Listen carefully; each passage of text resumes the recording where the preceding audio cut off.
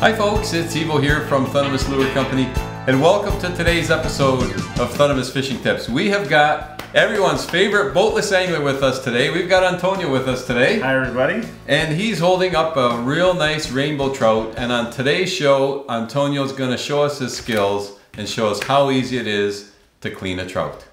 Where are you going to start? So today we're going to be cleaning this trout, and we're going to have one fillet for barbecuing and one fillet is going to be for baking. But what you can do, I'm not going to do it today, but you can also scale a trout. And you can use a dull knife like this, and you can see the scales are coming off quite easy. So that's also an option, but today we're not going to scale it. We're going to leave scales on because we're going to eventually skin it. So So you would scale it only if you want to leave the skin on. if you're going to eat the skin is Right. when you would scale it. Like, Okay. if you're going to barbecue, you can leave the skin on and just, you know, you could even burn the skin. You're not going to eat it, so Okay. it doesn't really matter. All right. Only if you're going to eat the skin would I scale it. Okay. So for today's purposes, we're not going to scale it. So we're just going to start by cutting just behind the gill plate here. And I cut a little bit on an angle because there's a lot of meat in there. A lot of people cut straight down and you lose quite a bit of meat. So a little bit on an angle there, just behind the head. And here you can see what we like to do is you want to just stay underneath the skin. And it's always good to cut away from yourself. That's a good habit to get into. Yeah. So the skin on a trout is actually kind of thick. So just try to cut just the skin. If you start cutting the meat, it's going to be tough to fillet. So you can see just the tip of the knife is in the skin. And right there, you can just see that I just cut the skin on the top, just like that. So, sorry that I'm turning the fish, I want you guys to be able to see. So just the top here, there's a small little incision under the skin, and that's where it's going to be your guide for your knife. So the trout has a backbone that comes straight out the center, so we're going to run our knife along that to start. How's that knife? Good and sharp, Antonio? I think it's a little too sharp. That's a good point, because you have to be careful when you're doing what Antonio's doing right now, that you don't actually cut through the backbone. Right. Right? Exactly. You want to run along those bones, not through them.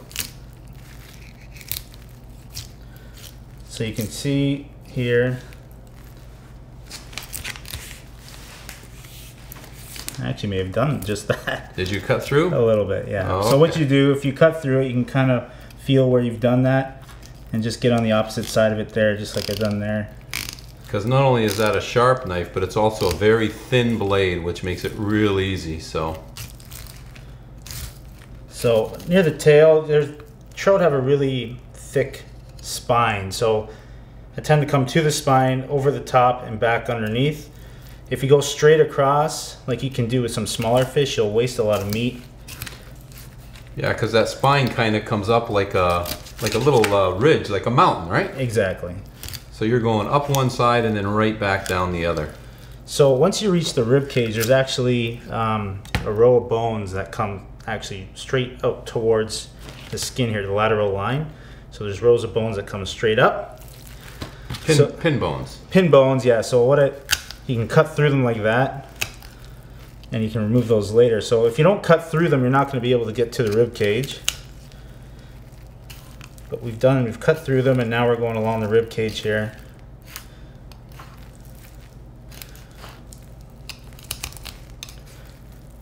Going all the way down.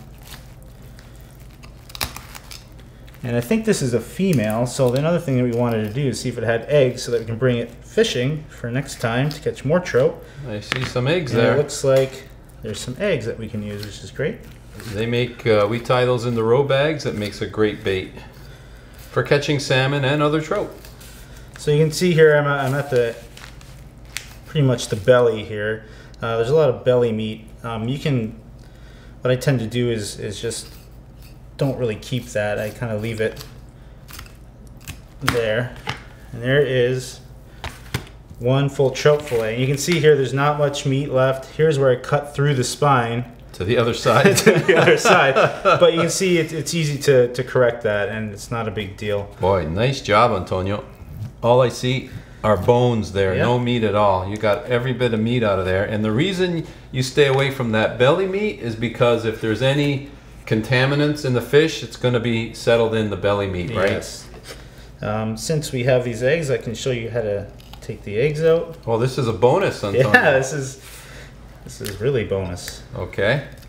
So, yeah, basically it's just one tendon here, or one sack of eggs. There's usually a sack on both sides, but not always. This one seems to have 2 sacks, and it's connected right behind the head. So you can run your hand until you feel where it's connected. You can see here, there's this tendon here. Let's cut that. We've got roe for fishing. Or caviar. Or caviar. Right? It's very edible, and a lot of people do eat them. So if you happen to have a trout that way, you can definitely make caviar. And there's the other side right there. Beautiful. Okay, so that's... Now you would do the same thing to the other side, Correct. Obviously, right? Yeah. Okay, but you're not going to do that today? Not for today's video, no. So I'll put the fish actually in the sink here. I mean, you're going to do it, but once the video's over. Yeah, of course. We're not going to waste that meat. This is a beautiful, beautiful, look at that. Beautiful meat on that trout. So this one's for you. This one's for me, and what I like to do is I want to bake this in the oven, so I'm probably gonna cut it into, I would probably cut it into 3 sections. Okay, so that's what we can do, and I can give you guys a little bit of a tip on how to take skin off of a trout. Skin trout, like I said, the skin on the trout is pretty thick, so it's pretty easy. But if you know you're gonna chunk it, well, I'm definitely gonna chunk it. Okay, and you said 3 pieces. Yeah. So just another thing here. You can hear on the knife those pin bones that come out. What you can do is you can take pliers, you can pull each one. They're actually really hard to pull. Yeah, I can't get one by hand, but yeah, you just get a pair of pliers and pluck those out. Or you can take the lazy way and cook it and pluck them out of your teeth. But anyway, so since you're going to chunk it into 3, a good trick for skinning a fish is it makes it easier if you know you're going to chunk it, because you can do 1 chunk at a time.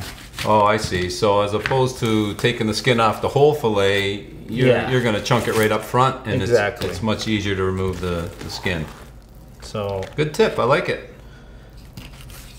You said 3 chunks, right? 3 chunks. Yeah, that's absolutely perfect. Very nice. So I cut a little bit deep there. This knife is really sharp. But you do want to work with a sharp knife, right? Yeah, oh yeah. And that's it. Oh. Beautiful. Hey? Yeah. Yeah, I can feel those bones right there. But that's going to make for a nice dinner tonight right there. I'm going to bake those in the oven. We got a nice recipe actually. I could even link to that recipe. You could check it out for sure. Okay, now that you've done that, we're going to share one more tip, eh? Yeah. I see right on this tail piece, hopefully you can see that, folks, there's that little bit of white there. And that white is fat. And again, we talked about contaminants, Antonio. We could easily remove that, right? Yeah, and that's generally what we do. We trim them up. Get rid of that fat, because again, if there's any contaminants, it'll be in the belly or it'll be in the fat. There we go, that's nice and trimmed and cleaned. Wow, fantastic demo, Antonio. As always, you're a master at fish cleaning, and appreciate you taking time and showing us how to clean a trout. Now, you could use this for any trout. This happened to be a rainbow, but you could do it on any trout? Lake trout, yeah, any trout. Any trout. Browns, it all works. Yeah. So, one method, good for all trout. Right. Fantastic. Hope you've enjoyed today's episode, folks. If you get an opportunity and you catch yourself a trout, bring it home and have some good table fare for the family. We're going to enjoy our meal tonight, I know it. Thanks again, Antonio, and thank you, folks, for tuning in to today's episode of Thundermist Fishing Tips. And as always, until next time, good luck.